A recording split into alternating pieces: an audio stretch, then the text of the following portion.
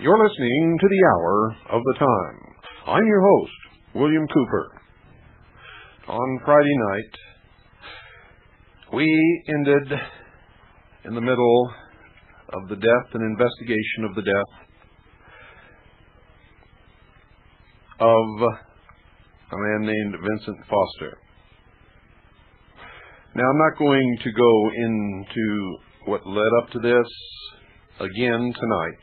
I'm just going to finish where we left off, and hopefully tonight finish with this whole sordid thing. And it is sordid, ladies and gentlemen. I'm going to begin with how they covered up the murder of Vincent Foster. First, ladies and gentlemen, they had to make sure none of Foster's incriminating papers were found. So contrary to standard police procedure, Foster's office was not immediately sealed. Instead, Chief White House Counsel Bernard Nussbaum, along with Hillary's Chief of Staff Margaret Williams and Clinton aide Patsy Thomason, the one who ran Dan Lassiter's bond company while he was in the halfway house, entered the office just hours after Foster was found. His body wasn't even cold yet. They spent 2 hours rifling through his office, taking out the sensitive documents on Whitewater and Travelgate, and those documents have never been made public. Next, they had to make sure no credible law enforcement agency would investigate Foster's death, and especially not the FBI.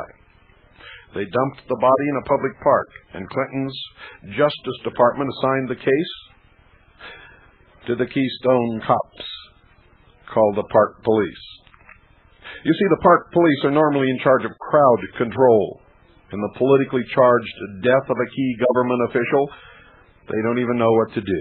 And this was proved by the incredible, insane way that they bungled the entire investigation. Other than an autopsy, no sophisticated investigation was done until much later. Though it's standard procedure to make the autopsy public 6 months later, that still has not happened, and don't look for it to happen, folks. The Park Police did no ballistic test on the weapon until 4 to 5 months after Foster died, so they don't know if the gun they recovered actually killed Foster. They recovered no bullet. They did not even search the death scene with a metal detector to recover the critical missing bullet, which should have been standard procedure. Witnesses reported seeing a van and a menacing-looking Hispanic man around Foster's car just before Foster's body was discovered, but the Park Police never had composite sketches made to identify this man. The truth is, the Park Police has never been trained in how to conduct a homicide investigation. They didn't seal Foster's office until 2 whole days after his murder. His office should have been sealed immediately. A former Washington police official stated, quote, "I was completely shocked to have learned that Foster's office wasn't sealed immediately after his death," unquote. It was many months before the Park Police sent out Foster's clothing and the gun for forensic examination. Many months, allowing deterioration of evidence. And who knows what happened to the clothing and the gun during that period of time. Who knows whether they were washed or not? Who knows exactly who handled that clothing and that weapon? You see, the clothing and the gun should have been sent out the day after the murder for forensic examination. But Park Police spokesman Major Robert Hines said the agency did not need forensics to make our conclusion that Foster committed suicide. Rather than sending evidence to the FBI gun lab, the finest in the world, the Park Police sent the evidence to the Bureau of Alcohol, Tobacco, and Firearms, BATF. The murderers, the people who conducted the massacre at Waco, Texas, the people who don't even work for the United States government, but for the International Monetary Fund under the United Nations, according to the Treaty of Bretton Woods. Well-placed sources at the BATF said they were very surprised to learn that Park Police claimed tests had been done at the BATF labs. They knew nothing about it. And, of course, if tests had been done there, they should have known something about it. Statements of paramedics on the scene strongly suggest Foster was murdered elsewhere, his body brought to the park where it was staged to look like a suicide. The paramedics, who have since been forced by government officials to remain silent, and no one can be forced to remain silent, folks, which means they just don't have any backbone. Jellyfish sheeple is what I call them. They said it was the most unusual suicide they'd seen. A gunshot wound to the head should have blown out his entire back of his head. Blood and guts should have been spewed out all over the murder scene, but only a trickle of blood was found down Foster's cheek with no blood on the gun itself. Incredibly, they could find no exit wound. Later, the government said there was an exit wound. With the high-velocity cartridge of a .38, the gun should have been flung from the body, according to one pathologist, up to 30 feet away. It was found still being held in Foster's right hand, both arms at his sides. Foster himself should have been sprawled and contorted from the violence of the shot. Instead, he was found lying flat on his back, both legs straight, side by side, and the paramedics said it looked as though he had been laid out ready for the coffin. I think this was done to send a very clear message, quote, "Don't talk," unquote. Other people involved in the Clinton scams knew Foster. They would quickly see this was no suicide. At the same time, the spin doctors were able to convince the press Foster had somehow taken his own life. The so-called suicide note didn't show up until 6 days after Foster's death. It was unsigned, undated, ripped into 27 pieces, and contained no fingerprints. It was probably a page torn out of Foster's diary, if he even wrote it, and certainly was not a suicide note. It never even mentioned suicide. Nussbaum supposedly found it while going through Foster's briefcase, which he had taken from Foster's office. But FBI and Park Police agents watching Nussbaum rifle the office said they had a clear view of the briefcase and nothing was in it. The FBI has opened an obstruction of justice investigation into the events surrounding Foster's murder and cover-up. Among other things, the FBI is questioning Nussbaum's handling of murder documents. The number 2 man in the Justice Department, Philip Heyman, took exception to the handling of the Foster investigation, and he was abruptly terminated by Bill Clinton through Janet Reno, the mastermind of the Waco massacre. Heyman was a career justice lawyer who had been there through 4 Democratic administrations covering 33 years. He was in charge of the Justice Department's Criminal Division, which handles all criminal investigations. It's obvious, folks, that Mr. Heyman, an honest man, left a career position because he would not be party to another Clinton cover-up, this one Foster's murder. Why was Foster killed? We think there were 3 reasons. First, he bungled the cover-ups. Second, he knew too much, and he was showing signs of caving in. Finally, he was the perfect fall guy. He would become the hole where the documents could easily disappear. Clinton could say, quote, "Foster had the documents," unquote. In Arkansas, it was a common saying, "Get Clinton to Washington so our money and our women will be safe." Clinton has always had a hankering for women, and as a powerful politician, he has indulged that hankering to the limit. Jennifer Flowers was the most public of his many affairs. She was a former cabaret singer, a striking-looking woman. Bill met her when she was in her early 20s. He quickly made her his mistress. Bill and Jennifer were frequently seen together at social functions across Arkansas. Flowers revealed intimate details of her long-term sexual relationship with Clinton, and she told when, where, and how. When prompted, she even told about Clinton's sexual prowess. Clinton betrayed his wife with this woman for 12 years. He put her on the state payroll. Of course, paying someone for a sexual relationship out of state funds directly violates state and federal law. When asked about his affair with Jennifer Flowers, Clinton hemmed and hawed, but he never, not once, ever denied it. At the same time, Clinton also had an ongoing affair with Sally Perdue, a former Miss Arkansas. She says state troopers used to bring Clinton in police cars to have sex with her. She also gives details of Bill's preferences, saying he liked to wear her black nightgown while he played the sax for her. Miss Perdue said she was later offered a cushy federal job to keep her mouth shut. That apparently was not unusual for Bill Clinton.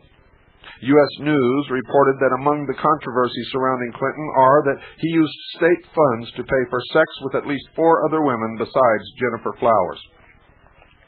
Police officers say they brought women to Clinton for sex before and after he was elected president. And several Secret Service employees, Secret Service men assigned to guard the president, have resigned, ladies and gentlemen, because they didn't like being turned into pimps for both of the Clintons. Like John Kennedy, Clinton apparently did not stop his extramarital sex affairs after he was elected president. Arkansas state troopers say that as members of Governor Clinton's security staff, they were expected to set up a series of extramarital affairs and romantic adventures for him. They even say that they alerted Clinton whenever his wife was on the prowl, booked hotel rooms for his trusts, lent him unmarked police vehicles, and stood guard while he dallied in the back seat of parked police cars. The troopers say Clinton had multiple sexual encounters up until days before his inauguration. This included receiving oral sex in parking lots. He also had them deliver gifts to his girlfriends. And folks, this was not just one Arkansas state trooper, nor 2 Arkansas state troopers, but as many as 8. Did Clinton try to buy their silence? The Los Angeles Times reports there's credible evidence that 1, the troopers' allegations of sex are true, and 2, Clinton violated federal criminal statute as recently as fall of 1993. 2 of the Arkansas policemen said Clinton tried to keep them from talking to reporters by suggesting he was willing to appoint them to high-paying federal jobs. Danny Ferguson was one of these troopers. He said Clinton phoned him several times to find out what he and the other policemen were saying. Clinton told Ferguson he wanted to come in the back door and shut it down. Roger Perry, one of the 2 troopers who went public just recently, confirmed what Ferguson said about the president's calls. According to Perry, Ferguson told him Clinton offered Ferguson his choice of 2 jobs: United States Marshal in Little Rock, paying $67,000 a year, or regional director of the Federal Emergency Management Agency, FEMA, with a starting salary of $93,000 a year. And Clinton, of course, denies this. But he already has rewarded 1 of the 4 troopers, Buddy Young, with a FEMA regional directorship. According to a report in the Washington Times, Young's only qualification for the job appeared to be his success in suppressing bimbo eruptions. Bimbo eruptions, which of course would have revealed Clinton's erections. According to Ferguson, Clinton also asked him to tell Perry that he could have anything he wanted. If the troopers' statements are true, and all the evidence says that they are, Clinton offered favors so the troopers would hold their tongues. That is in violation of a number of federal statutes, but it is totally in keeping with the character of the man we elected president, as you have discovered by listening to the previous 3 broadcasts of the Hour of the Time. On 3 different occasions, Nick Grano interviewed 3 Arkansas state prisoners. They all related the same basic story. While trustees, in effect prisoners who had special privileges while in prison, they worked at the governor's mansion. During that time, they and other people they knew were used as couriers to escort the bag money in the high-stakes poker games involving Clinton and his cronies. As it was explained to Nick, the money was never around the poker games. The wealthy and powerful players in the poker games would buy their chips from the courier. When the game was over, they would go to a courier at a different location who would cash them out. They also told stories of obtaining women and drugs for participants in the game. Now, Nick has no way of knowing if these allegations are true. but they were in line with rumors that he heard through the years about Clinton's voracious appetites for women and gambling, and rumors that have permeated the social circles in Arkansas. One of Clinton's close friends was millionaire drug dealer Dan Lassiter. Now, I've told you about the lucrative business deals Clinton gave to Lassiter. Lassiter showed his appreciation in more ways, ladies and gentlemen, than just cash. More ways than just cash. According to police files, Lassiter threw lavish parties, often with lines of cocaine, and of course, lots of beautiful women. It's even been rumored that Clinton attended these parties. He frequently flew around the United States with Lassiter and Lassiter's private jet. Clinton claims he stopped his relationship with Lassiter when he learned of his coming drug conviction. But witnesses report Governor Clinton continued to associate with Lassiter even after he had been informed that Lassiter was under investigation for drug dealing. In 1986, Lassiter was sentenced to 30 months in prison for distributing cocaine. One of the people he distributed to was Clinton's brother, Roger. He only spent 4 months in a halfway house and 2 months in home confinement. Bill Clinton, as we have already revealed, then gave him a full pardon.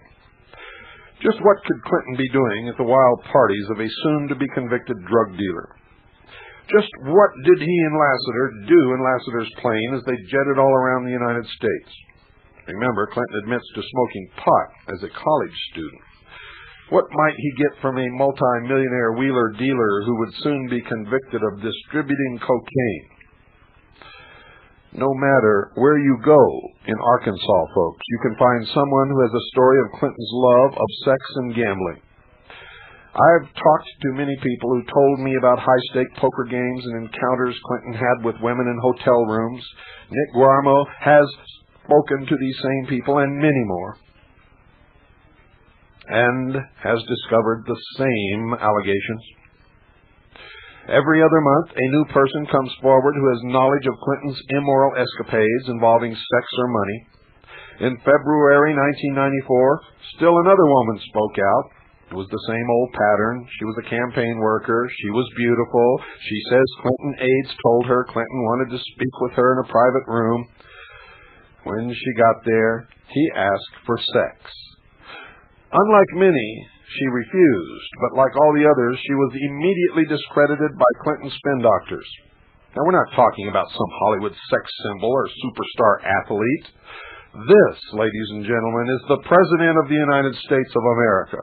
He is the commander-in-chief of the world's greatest military power. He is charged with protecting the citizens of this country. He is a man who is supposed to be above corruption. If this man cannot control himself morally, what danger are we in? During the 1992 campaign, Hillary and Bill appeared on numerous TV shows, including 60 Minutes. In that interview, Bill never denied his sexual escapades. Not once, not even a hint of denial. But he did indicate all these mistakes were behind him. You may remember his sincerity. The moment was really touching. The silly, stupid little grin was there, as it always is. But we don't believe that he had any intention of stopping then or now. It was just a ruse to get elected, and that is the ultimate danger of Bill Clinton. He is completely amoral. He is a true sociopath. He will say or do anything to get what he wants. He has no conscience, no feeling, no empathy for other people. I doubt if he even understands that other people have feelings. Only in America can a poor country boy go from a dead broke political hack to a multi-millionaire and president of the United States. But Bill Clinton's is not a Horatio Alger story. He's closer to Al Capone. His story is so complex that most people lose the significance of the events that took place. As governor of Arkansas, Bill Clinton and his cronies looted a savings and loan, the SBA and the Arkansas Development Bond Authority. He needed money and power to finance a bid for his ultimate goal, the presidency. He dabbled with the Central Intelligence Agencies, efforts to import drugs into the United States through the airstrip at Mena, Arkansas. He wined and dined with a man who was convicted of distributing cocaine. Over 28 bodies litter the ground around Bill Clinton.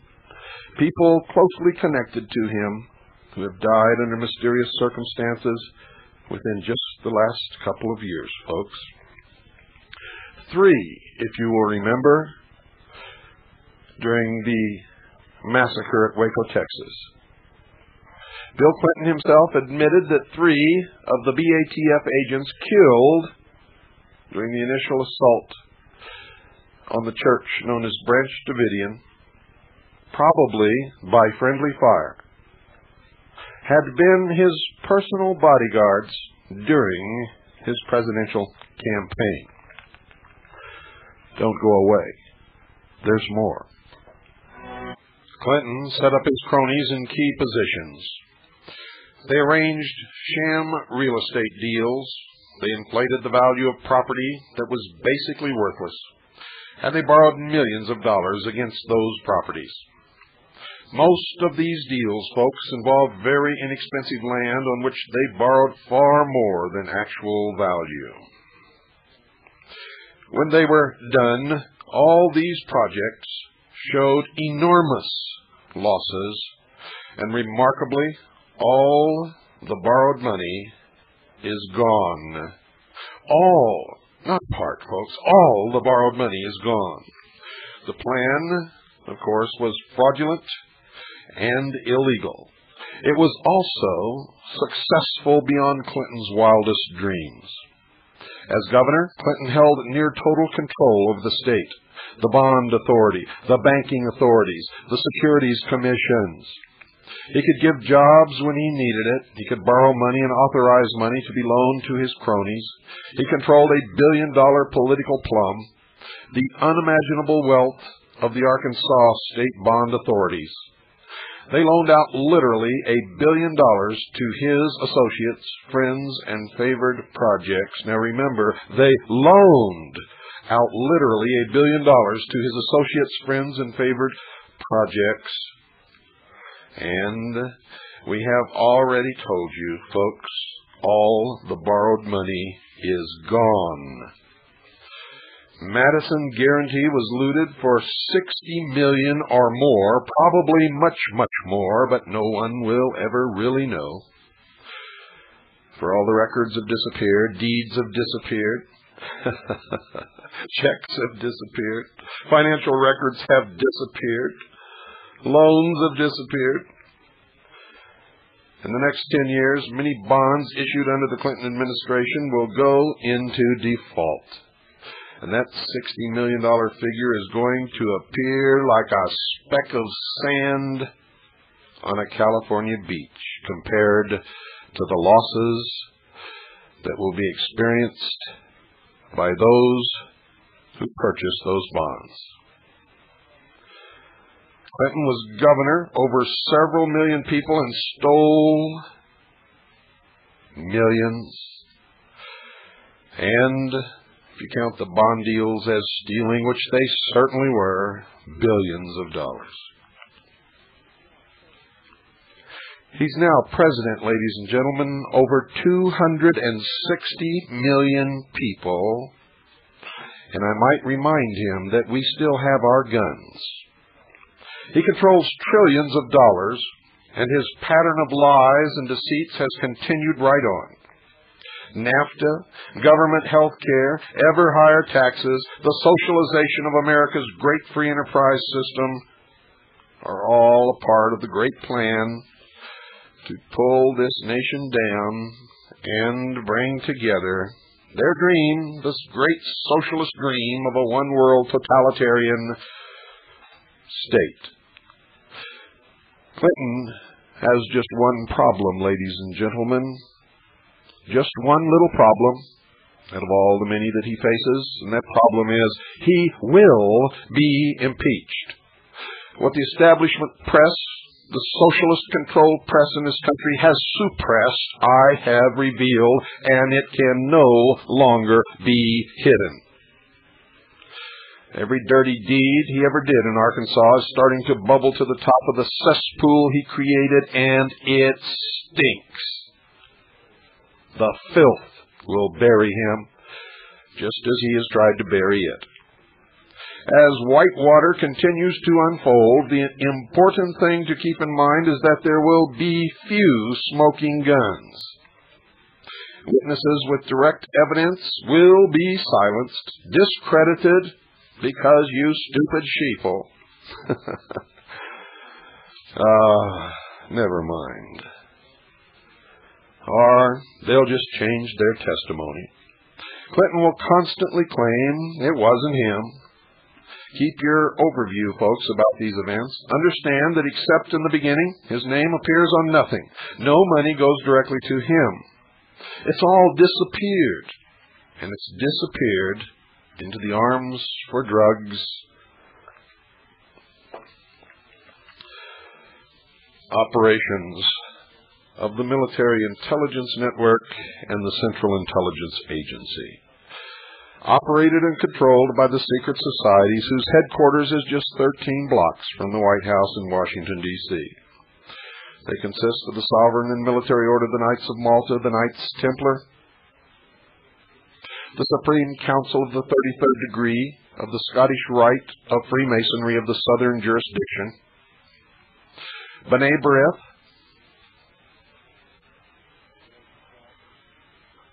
the Rosy Cross, and many others.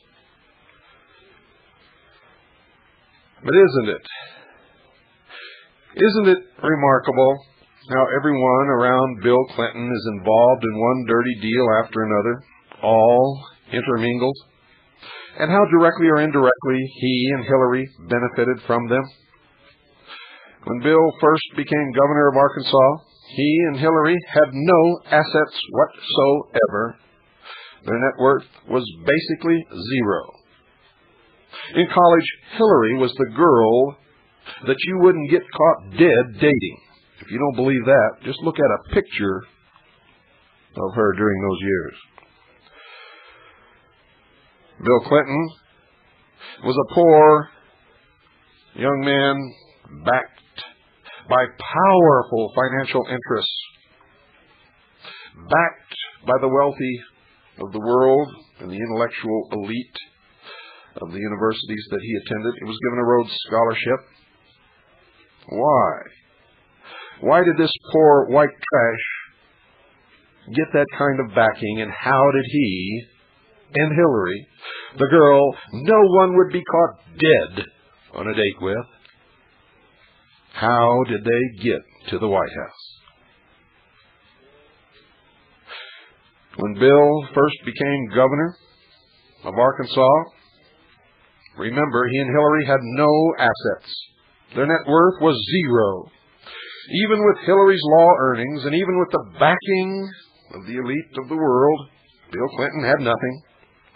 They made only a modest salary. And now, only 16 years later, they both are multi-millionaires. And there's no logical way to explain it. No lawyer in Arkansas makes that much money, partner or not. And of course, Bill Clinton's salary was a pittance. Yes, folks, politics can pay. But it's time for the truth about the Clintons to come out in the open, and it's time for them to pay the piper. Clinton and Hillary are going to deny everything that I have said in this series of broadcasts, and that's how he has risen to his position of unbelievable power and money.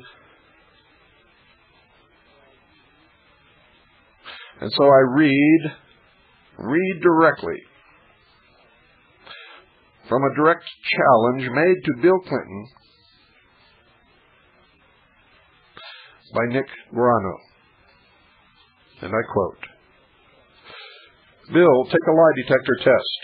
Answer the charges that I have brought, I only put two requirements on it. One, that the test be administered by an expert you and I both agree is impartial, and two, that I get to ask the questions. You see, I don't want you to weasel out of it, unquote. Ladies and gentlemen, if Clinton is innocent, this would prove it to the whole world, but he will never take such a test, nor will he reveal the documents to the public that could also clear him, for they would convict him, and it would show that he is not innocent. It would make him, quote, the impeached president, unquote, and I so dub him now, the impeached president. And I call upon you, Bill Clinton, to step down, do the honorable thing for once in your life, and resign from the presidency. Don't pull the presidency down with you, and don't put any more dirt in the face of the nation. If you don't do this, William Clinton, you will be the first president in American history to be formally removed from office through the impeachment proceedings, and you will go directly from the Oval Office to cell block C. Now, ladies and gentlemen, this is not an idle statement. This is based upon over a year of diligent research by many people. Many people. It is based upon interviews with many witnesses, acquaintances, and business partners of Bill and Hillary Clinton. It is based upon revelations made by Arkansas State Police officers and by at least 4 women who have publicly stated, with no gain to themselves, that they have been involved in sexual trysts with William Clinton. The drugs, oh yes, the drugs, lead from Mena, Arkansas to Lassiter to Clinton, through the head of his personal bodyguards, who, by the way, is no longer in that position. The investigation into the drugs at Mena, Arkansas was very tightly controlled. Very little of the results of that investigation have ever been made public. Ask Ollie North. I just received a letter from Ollie North wanting me to contribute $2,000 to his political campaign so that he can become the senator of Virginia. And I say to those of you who live in Virginia, if you elect Ollie North, then you are the biggest fools upon the face of this planet. For Bill Clinton might be in the process of destroying the nation, but he's doing it slowly in a method that might allow us to defeat it. Ollie North was preparing a plan to summarily and precipitously suspend the Constitution of the United States of America and declare martial law. He was also involved in selling arms for drugs, the drugs that were brought into this country that are destroying the youth of the nation, that are enslaving many poor people in ghetto neighborhoods, to create the inflated crime rate, to cause the sheeple to scream, to have the guns taken out of the hands of American patriots. Ollie North is a traitor. Find another conservative candidate, another candidate who is truly pledged to protect and defend the Constitution of the United States of America against all enemies, foreign and domestic. Ollie North is a joke. Bill Clinton is a joke. Hillary Clinton is a joke. And you, the sheeple of the United States of America, unless you change your ways, you are the biggest joke of all. The biggest joke of all time. of the whole history of the world, of all the fools that have ever lived, none can top the American sheeple, who have it all and are shoveling it away from them just as fast as they possibly can, on the promise of some future utopia.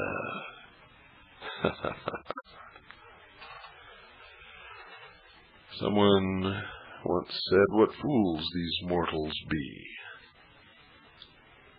I wonder who said that. Was that Shakespeare? What fools these mortals be.